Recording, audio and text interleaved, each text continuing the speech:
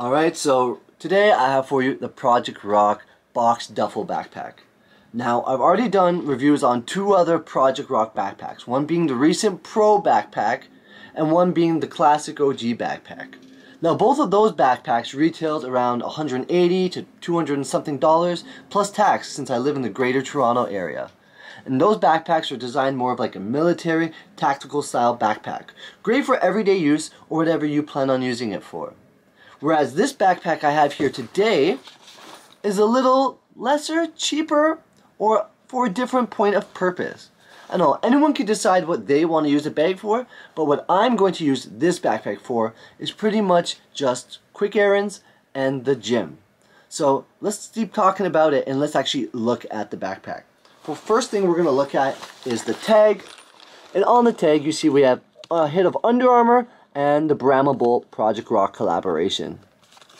Now, right here you can see the liter is 30 liters in the bag, that's the size, and the price. The price is 100 Canadian. So like I mentioned before, the other Project Rock backpacks are a little more expensive.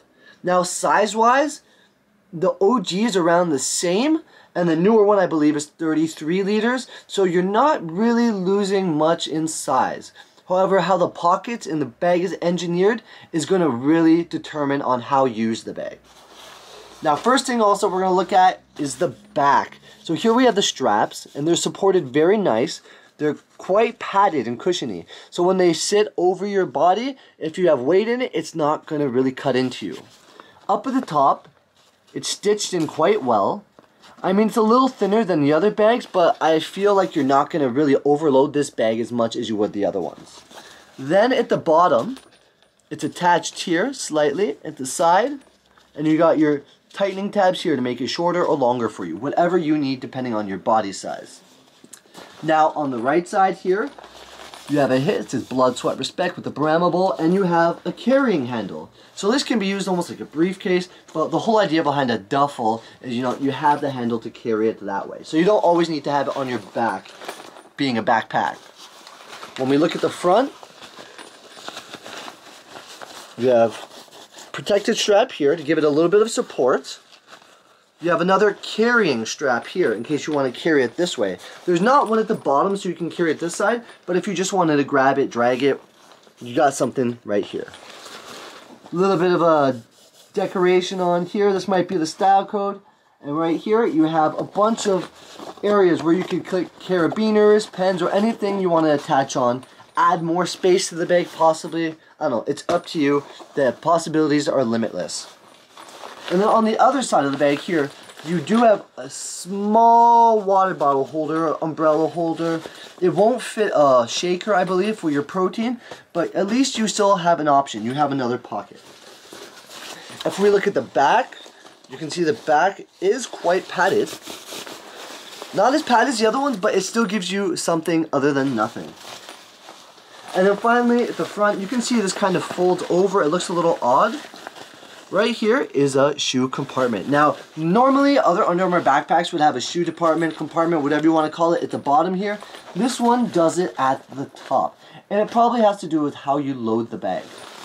Now, the bottom, it's about 3 to 4 inches across, so it's not the widest bag, but it's very sturdy. I don't think the bottom would ever rip through over time.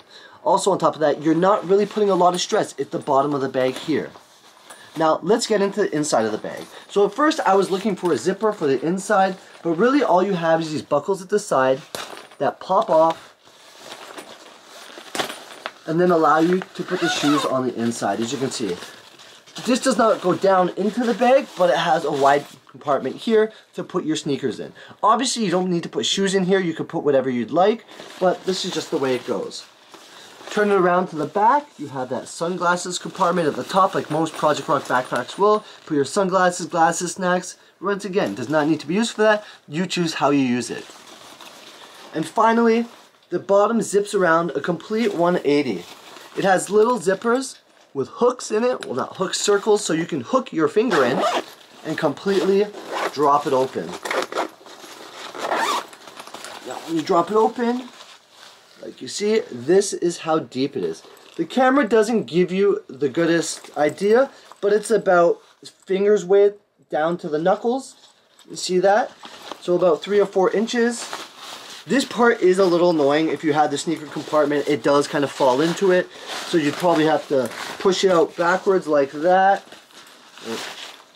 Who knows? I haven't used it yet, so when I use it, I will understand how that works. And then on the inside, on this side, you have the laptop compartment. Like I said, 15-inch laptop. It does seem like it would fit a little larger because it's looser. You have the Velcro here, another Velcro strap, and one area here to put any of your stuff in. Hold any of your loose goods. Then finally, being the duffel bag, it's great to load in.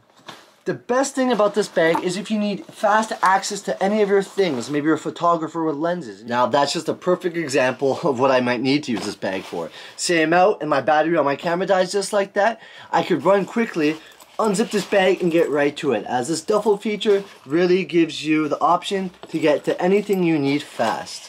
Now, the way that you pack the bag and how it's going to feel on your back weight-wise is going to depend on whether you put the weight you pack in the bottom, the middle, or the top, or whether you carry it by the handle or whatnot. You know, this bag gives you many options to do what you want to do with what you want to put in the bag.